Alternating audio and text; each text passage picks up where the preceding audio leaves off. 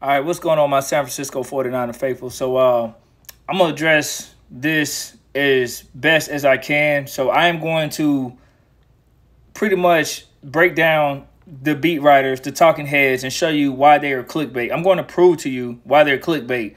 After you watch this video, if you still continue to listen to any of these talking heads, I don't care if it's Bleacher Report, ESPN, Yahoo News, whatever, then that is your choice. But this just goes to show these people don't even watch San Francisco 49ers, and they have no clue what the hell they're talking about. They're doing this for clickbait. Check this article out.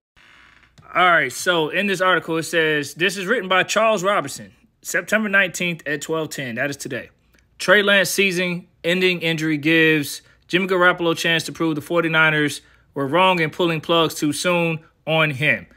Well, all right, so let's jump into this. So, first of all, did anybody trade for Jimmy Garoppolo in the offseason?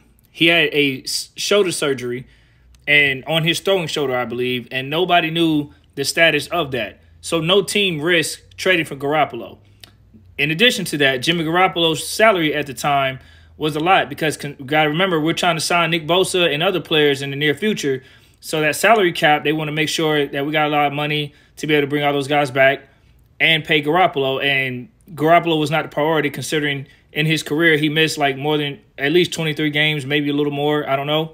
But he's missed a lot of games. Despite him playing well for us, despite him winning games, Jimmy Garoppolo's biggest knock is that he's not available.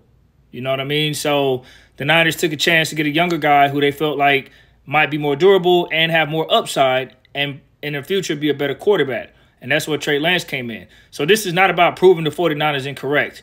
What's his name? Charles Robinson. You are incorrect, and I'm going to make sure we stick it to you because you're writing up articles for clickbait. It's apparent. As a San Francisco 49ers fan who's been watching his team since Tecmo Bowl days and understand the business side of what Kyle Shanahan is doing, there is a reason why no NFL team, not one, made an effort to trade for Garoppolo.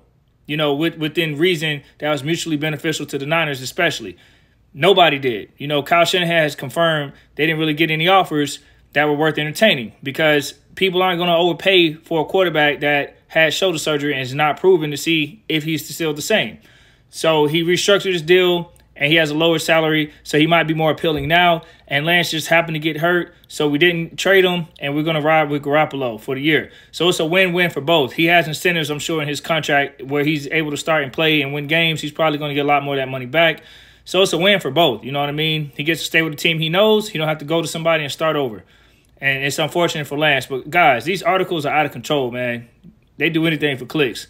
Pay attention, Niner fans, to what we're really doing.